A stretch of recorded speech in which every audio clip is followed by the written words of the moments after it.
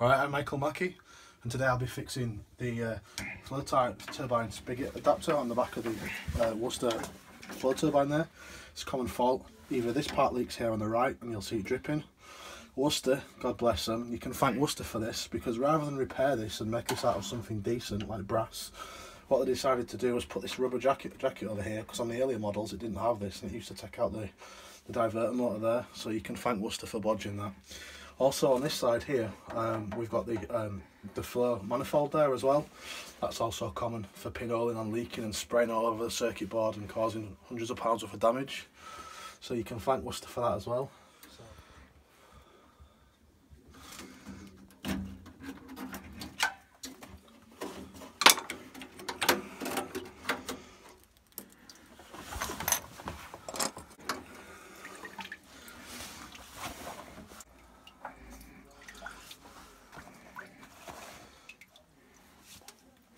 Flow restrictor inside.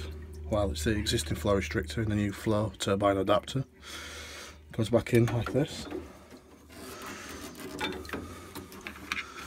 Pushes all the way back.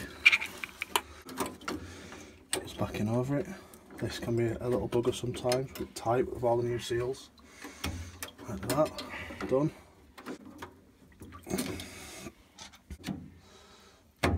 Far the hardest bit on this is getting the clip back in, and it's only on the junior model where the flow pipe comes in there. The trick is, and I'm going to mess this up because I'm on video, is to get it in from an angle here.